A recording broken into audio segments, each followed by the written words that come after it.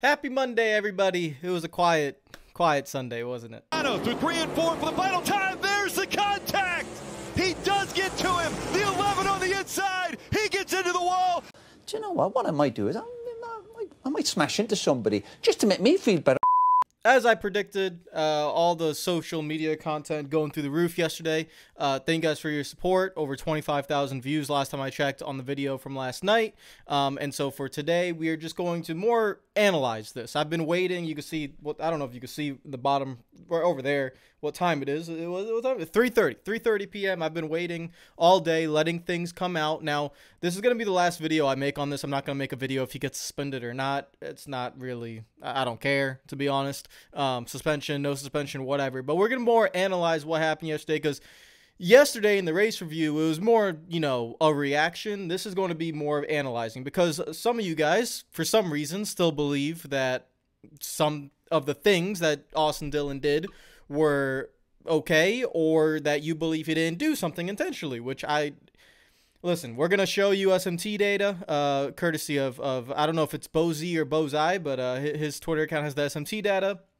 And, I mean, I don't need, to be honest, I don't need SMT data to know what happened yesterday, but just in case you guys don't know, we're going to analyze that. So, yeah, let's just going to go. I have the bookmarks ready. I've bookmarked a lot of clips here that I want to talk about. And yeah, so we're going to start here actually with Dirty Mo Media, what Jordan Bianchi had to say on Austin Dillon's win. Right before we get to that, let's actually just quickly, if you haven't seen it, quickly watch what happened here. And I'm going to just mute the audio. I don't want to get copyrighted, but yeah, very quickly, if you guys haven't seen it, which I'm pretty sure you have, from 3 car lengths back, shout out to the number 3 car, pulling off what he believed was his inner Dale Earnhardt Sr. And a lot of you guys think that Dale Earnhardt Sr. was known for this, and yeah, that just goes to show that it's been 23 years since his death, and 30 years since he was racing. I was not obviously alive. I was born in 97, so I wasn't really aware of what he was doing when he was racing, but it is very clear a lot of you guys don't know what Dale Earnhardt was really all about, so we'll discuss that later. But yeah, he dumps Logano and then comes down the track and right rear hooks Denny Hamlin. This is where the likely suspension might come in. We'll talk about that later as well. Austin Dillon wins the race. Now, let's get Jordan Bianchi's thoughts on this, because his thoughts, and it's right here, it's fair because of this system. This is from the teardown with Gluck. What did you think Bianchi. of the move there? What did you think of the move there, Jordan? And so I'll just let him talk. It's fair because this is the system. Is it right? Is it ethical? No. Is it good sportsmanship? No. It's none of those things. But this is the system. The system is win at all costs. You win to get in the playoffs, you win in the playoffs to advance around, and you find a way to get the job done. We have seen numerous instances since this format was instituted in 2014, whether it was Harvick at Talladega, Newman and Kyle Larson at Phoenix. The list goes on. It doesn't. I forgot. I honestly even forgot about Harvick at Talladega. I forgot about that one. If you guys don't remember that one, that's the incident where Harvick was blowing an engine at Talladega. It was 2014, right? That happened in the same. I'm pretty sure it was Talladega 2014. I don't really remember that incident all that well. I think maybe it was later. I'm not sure, but there was an incident, Harvick at Talladega, and he was going to get eliminated, and yeah, he just intentionally wrecked the field on a caution, I think, and they ended the race or something like that. So I completely forgot about that one, but yeah, I mean, Jordan, obviously a very smart person, reiterates everything I say. I feel like it's what you guys think, and whether you like Austin Dillon or not. And that's the thing, when you guys hopefully know me, it doesn't matter if it's Austin Dillon, the people involved, Joey Logano, Austin Dillon, Denny Hamlin, it doesn't matter. There's 2 now. It doesn't matter if the rock has It doesn't matter who is involved. It doesn't matter how you feel. But it matters to a lot of other people. Like, if you replace Joey Logano and Denny Hamlin with Kyle Larson and Chase Elliott, then, a lot more people are angry. And it shouldn't be like that, but fandom, it is what it is. This is the system. So according to how this system is and how NASCAR polices this, because they frankly they don't take away wins when this situation. They let these things stand. This is the system. So and so I will say we haven't really had a situation where this has happened for a race win, in my opinion. So I don't think they've been put in this situation as of recent. But yeah, what he says is exactly what I've been saying and what you guys have been saying, and in a weird way, I'm actually quite glad this happened yesterday, because I feel like I was probably yelling to a brick wall about this playoff system, and I feel like now, with what has just happened, maybe you guys will see it a little bit more clearly. I am not, on the complaining meter, I honestly don't think I complain that much. I am very happy with how NASCAR is currently. If you ask 2019 Real Radman, I don't like referring to myself as Real Radman. You ask 2019 Milad Radman, how is NASCAR, and I'll be very upset. We've gone a long way in 5 years. I feel like there's been a lot of positive steps. So if you think I complain a lot, I don't know.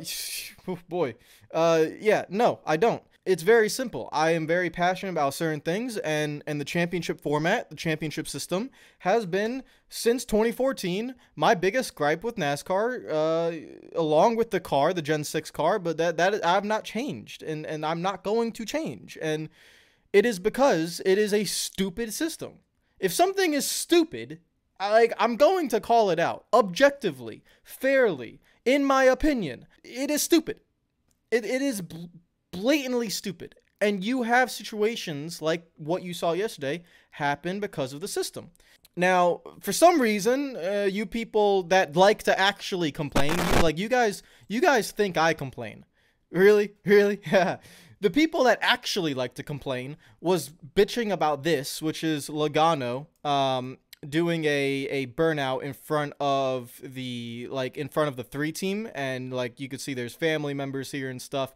So obviously that there were fans weren't happy about it, NASCAR officials weren't happy about it, and you know what? You guys could bitch about that. Listen, Logano showed self-restraint to not get out of his car, jump the white safer barrier, head over to the track, even with Austin Dillon holding his baby. Tell the baby to sit down. Put someone else to take the baby, and Logano was about to throw hands. That's what I thought was going to happen because of how egregious it was happening. Noah is one of the best reporters out there. He has recorded. You can see a lot of stuff I want to talk about here. This is Elton Sawyer, the senior VP of competition. I have refrained from mentioning his name in a lot of my videos, mainly because I think anything he says is pure PR, and so I don't really, again, care what he has to say. And this is a 4-minute clip, but basically things he says here is he says that, this has gotten close to the line. And guys, there is this imaginary line. Like I said yesterday, the line has been moving. There's no line. There is no line that has been set for 20 odd years, and if you cross it, NASCAR is going to lay the hammer down. No. The line has been moving for the last 20 years. 20 years ago, there was respect in the garage area. There was unwritten rules. There was give and take during racing. It was 500-mile racing, give and take. You could pass me now, I'll pass you later, hopefully. A lot of respect in the garage area. Guys like Mark Martin, Rusty Wallace, Tony Stewart, Jeff Gordon, Jr., Johnson, Kenseth, Biffle, Edwards. These guys had respect for each other. And then you introduce the chase for the cup, and it gets a little bit more intense, but there was never elimination format stuff. And again, I think you see it, hard racing, but all that respect is still there. And then 2014 happens. And when 2014 happens, everything gets thrown out the goddamn window.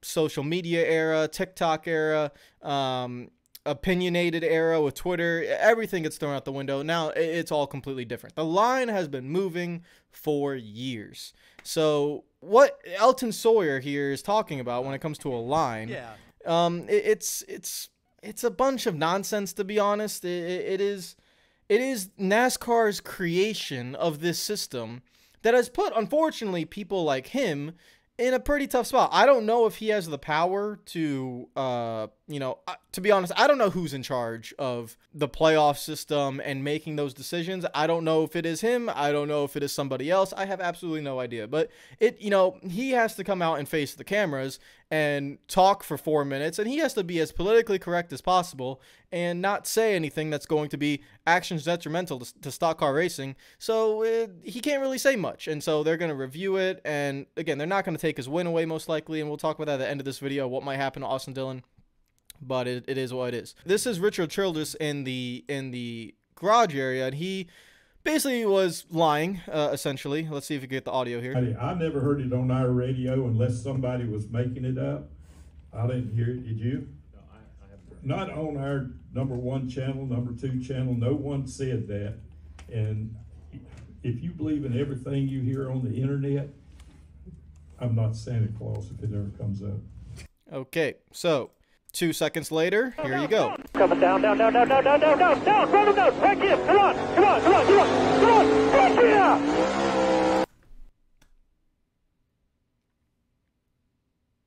You want to hear it again, guys? Hold on, let's hear what he has to say.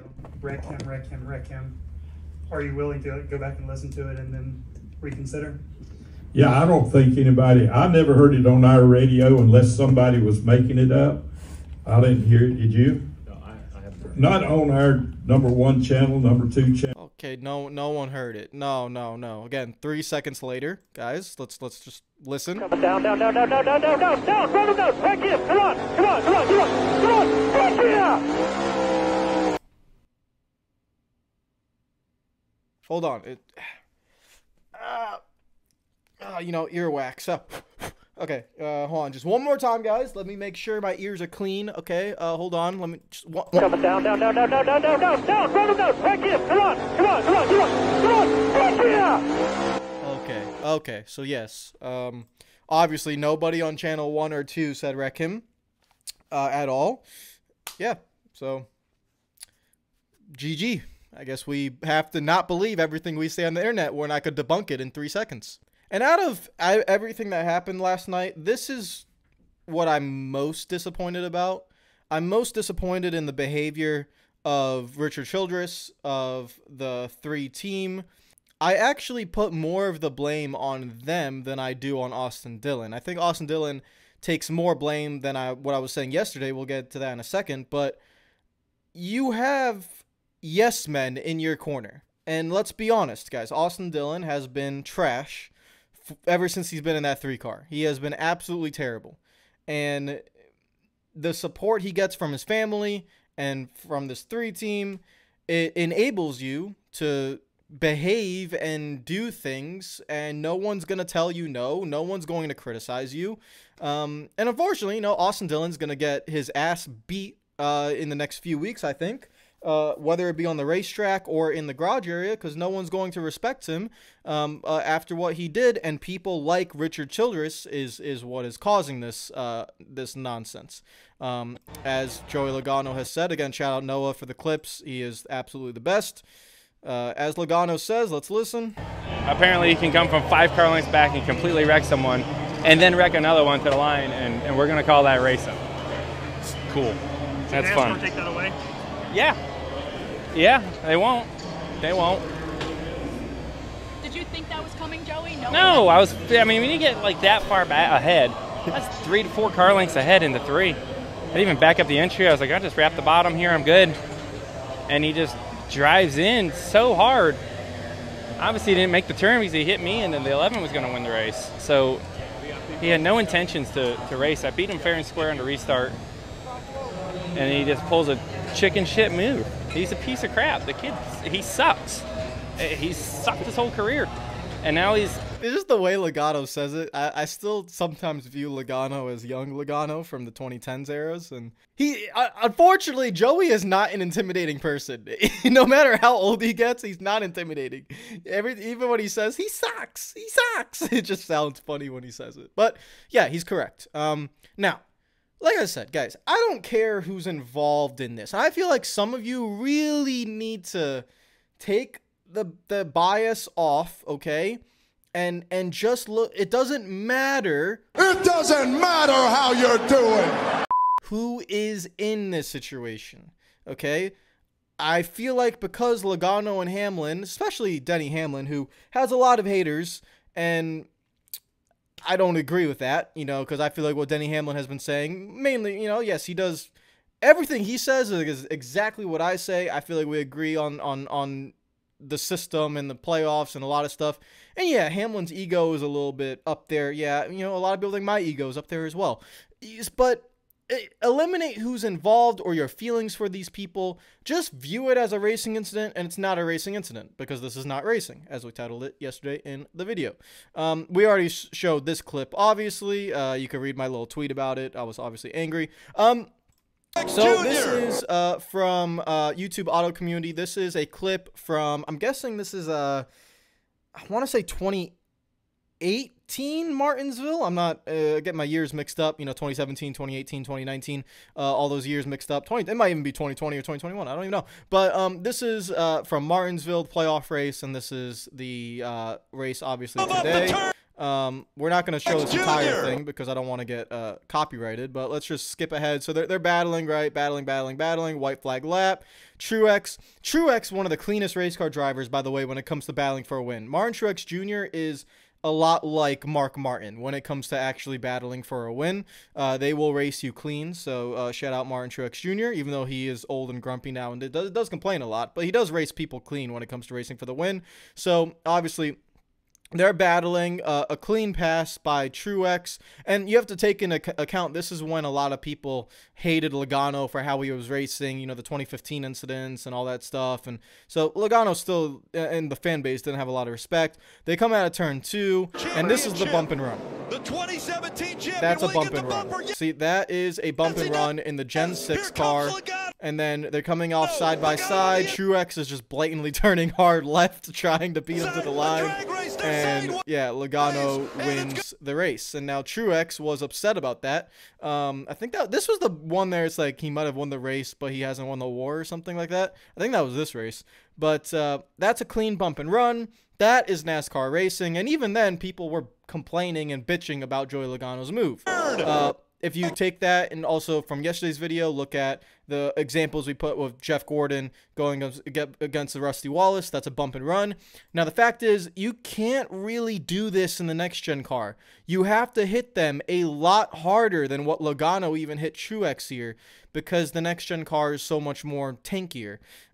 So if Austin Dillon wants to do that same exact move, look at how close Logano is coming into 3. He is one car. Even there, that's pretty, you know, that's, I would say, similar to what Jeff Gordon was to Jimmy Johnson in 2007 Martinsville, where you do have to drive it in pretty deep. But look, that gap is half a car length probably, right? So half a car length, and he's able to get in there, doesn't dump him. Now, take that and compare it to this, and look how much further back, guys. Look at that.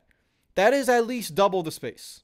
That's at least double the space. At a racetrack where you use less brake, you're using less brake heading into Richmond than you are heading into Martinsville. And you have to remember that your stopping point is later in this car because the brakes are stronger in this car. So you are not braking as early as you do at Martinsville. You're braking later, even later here at Richmond. Braking point is probably like right about there.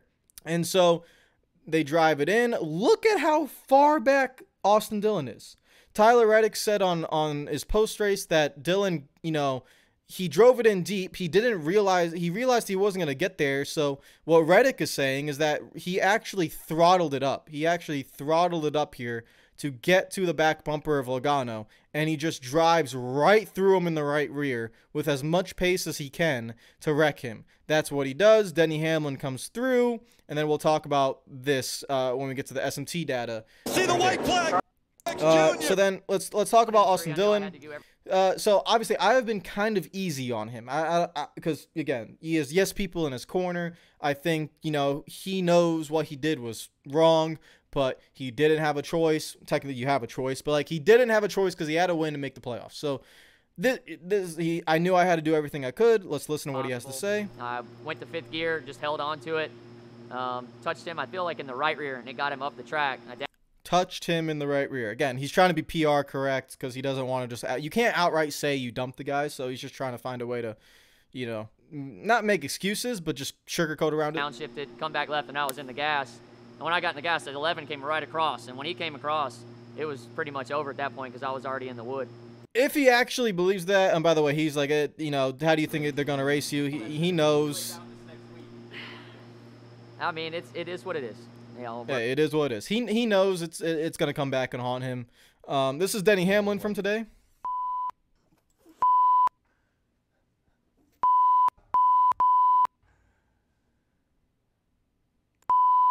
Self-explanatory. Go check out his pod. I don't know if that's out yet. But yeah, I guess that's going to be one interesting to listen to. Now, this is the main one. Bozy with his SMT data. Shout out to him.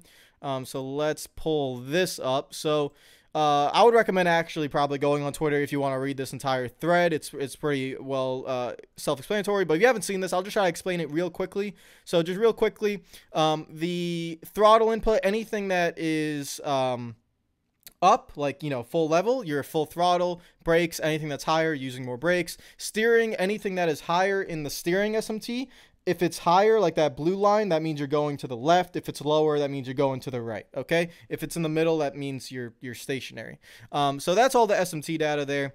And so let's go to, so the main reason I want to use this SMT data is the Denny Hamlin situation. Because there's some reason for you guys, some of you guys, not a lot, the majority of people, we know what happened. I don't even need to look at this. Genuinely, I don't even need to look at it to know what happened on the racetrack. This is just proof. This is like genuine proof because you can't go against SMT data. So I'm going to just make myself invisible here so you guys could see it real quick because this is very important. At the moment that, and he explains it, now that we know the base of what we're looking at, let's move forward, examine what happened to Dylan and Hamlin. After Logano's been sent to the wall, we can see Hamlin on the inside and Dylan continuing on the top for a brief moment.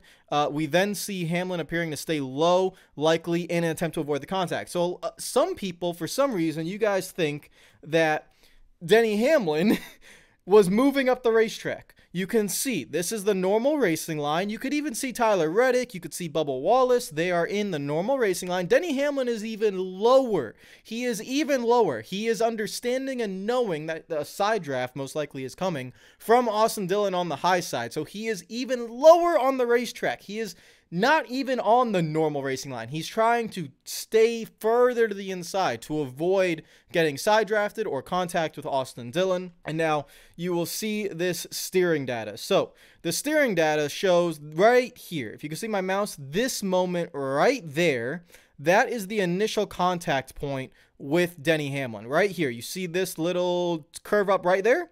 This blue line is Austin Dillon's steering map tracker, and then when it dips all the way down, that is after the contact with Denny Hamlin. So this dip all the way down, he's turning left, left, left, left, left, and then all, you know, he gets he goes all the way to the right. So the data shows right there, the data shows that, you know, Austin Dillon was turning left. And again, you don't got to look at the data to know that. Your eyes can tell you that it is there. But what this does prove is that for some reason, for you guys that think Denny Hamlin came up the racetrack, Denny Hamlin did not come up the racetrack. There is no indication here of Denny Hamlin coming up the racetrack. He is taking the normal racing line. There's a ghost car from the previous lap, by the way, showing you the normal racing line.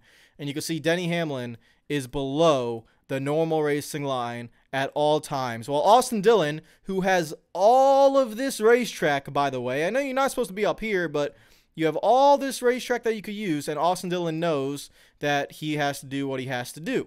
And there's a lot of clips. This is Denny Hamlin's crew chief, Chris Gabehart. There's obviously the crew chief, Joey Logano's crew chief as well. They talk about this. If you guys know anything about racing, we all know this was not a racing incident. The proof is right here. I feel like I've shown it to you guys. We don't even really have to watch the clip again of the incident, to be honest. Like it is as clear as day, you know, what was happening here. There's no debate. There's no controversy. There's no nothing. This is not racing. This is what NASCAR has created, putting a driver in this situation who is 32nd in points, and they do this nonsense because they have to make the playoffs. Should be called Chase with the Cup. They have to make the playoffs, and this is what happens. Now, my opinion, what is going to happen either tomorrow or Wednesday, guys, it's very simple in my opinion. They don't take race wins away. The SMT data clearly shows that he right rear hooked Denny Hamlin for the wall. Again, you don't need the SMT data to know that. You should know that. If you, again, know anything about racing, you don't need to even rely on the SMT data. You can see it with your own eyes and understand what happened, so you don't need to see that. But that's the proof if you want it. You have the proof of the spotter saying, wreck him, coming out of turn 4 and then being very proud about it. That entire RCR team is a bunch of crap, honestly. It's just a bunch of crap. They're all bitches. Literally, that entire 3 team are bitches because they actually like and encourage what happened there. What should happen is Austin Dillon should keep his win, but lose the playoff berth, because the quicker we can get rid of winning you're in, if it takes penalizing a guy, it should happen. He should lose his playoff berth, in my opinion, and because he right rear hooked someone intentionally, disregard the playoffs, disregard, anything like that.